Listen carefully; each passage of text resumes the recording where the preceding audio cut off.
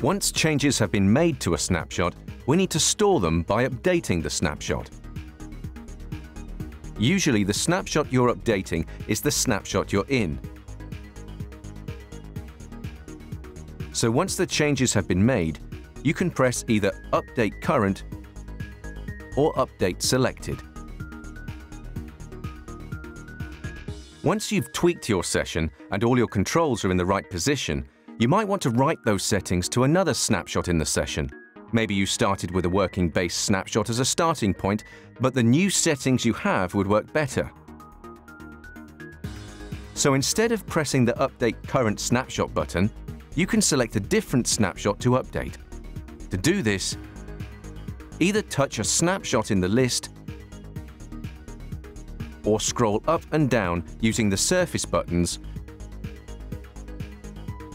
and then press Update Selected.